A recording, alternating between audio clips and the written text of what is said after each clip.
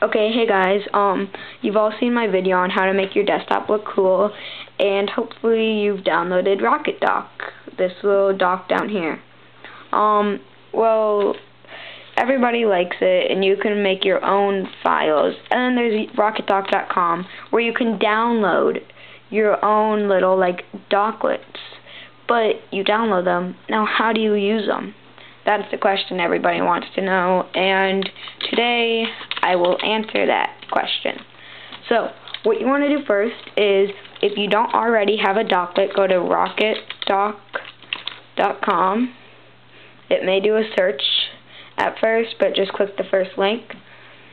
And then go to download. One second, let me zoom in for you guys. Go to download. Or actually go to get add-ons, and then you can get different stuff. I think these are other stuff, but go to docklets, and then you can download whatever you want. I have the Stacks docklet, so you'll just click on the name and then click download file. But I won't download it for you. So then you can exit out of that, and then you'll get this little white paper thingy. Double click on the white one, and it'll come up with this, say extract all files, and extraction wizard. I'll say yes to all because I already had it extracted, but you won't have to. And it'll come with this folder that'll pop up, and then you go into stack docklet, and it'll have images, stackdocklet, and stackdocklet.dll. Now, what you want to do is go to Start, My Computer, and then go to your HP Pavilion C or your main drive, and then go to where your programs are located. So mine is Program Files. And then you want to scroll down until you find RocketDock right here. Double click on that. Now you'll get a bunch of stuff. You'll have punksoftware.com, credits, Unis000, RocketDock, and a bunch of other stuff. And then you have some folders. Go into the docklets folder.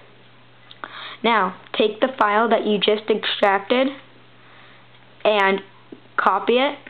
Say right click, copy, and then paste it in here. So then you'll get it.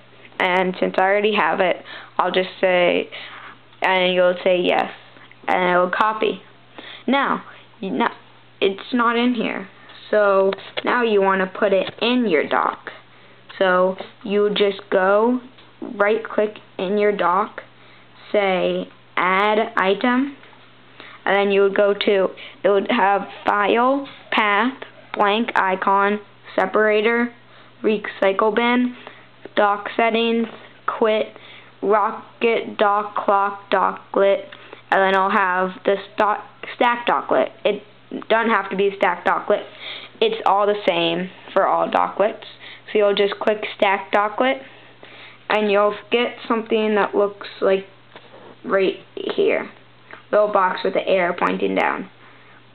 Right click on that and say icon settings. That will pop up. Now it'll say folder, icon, sort by name, and mode. For the folder, you just click that, and it'll show you all your folders. So I want it to be the folder for, I don't know, cool fonts. That's a folder. Say OK, and the icon. You can download icons, or you can just use some of your own, but I don't know how to use your own just yet. So this is what you can choose from. Not very good selection, but whatever. So now you can just say OK, and you can sort the files by name, and then the mode. See, right now it's on automatic, and this is what automatic would look like if I click that dock. It would look kind of like that.